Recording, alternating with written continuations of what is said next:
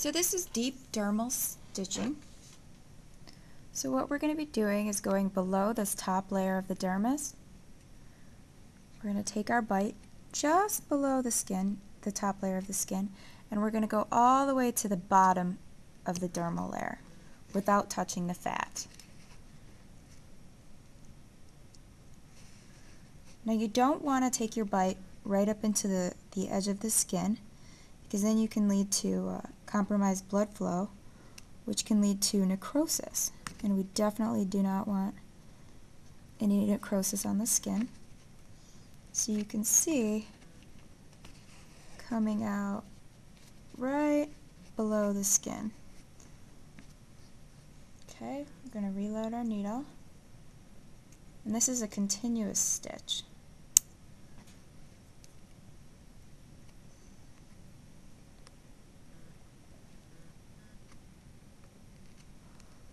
Again, we're taking a bite, but we're not touching the top of the skin edge, and we're also not going to touch the fat.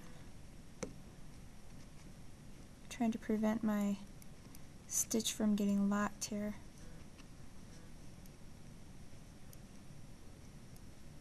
So you want both edges to be on the same side so that it doesn't get locked.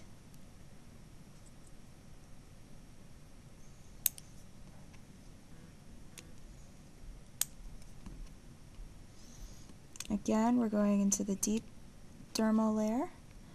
We're coming out right below the tip, underneath the skin, okay? We're going to do one more.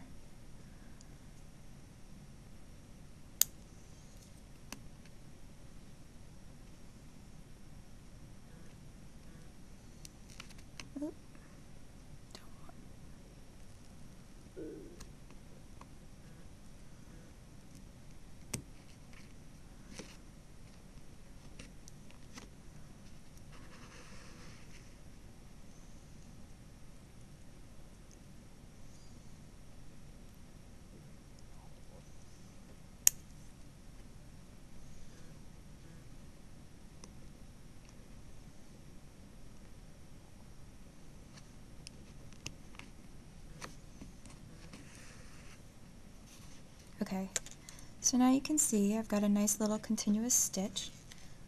The way we're going to close this is with an instrument tie. You're going to pull it nice and tight.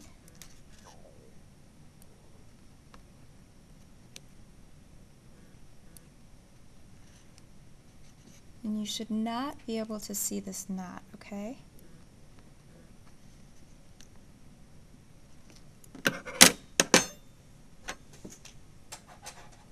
If you can see the knot, it might form what you call a spitting suture, and that's when your patient is actually going to return with an inflamed erythematous, maybe even purulent little infection, and you actually have to cut your knot out. So you can see, this is called the deep dermal stitching because it's below the top dermal layer here. Typically you're going to put another stitch on top to actually approximate the skin, okay?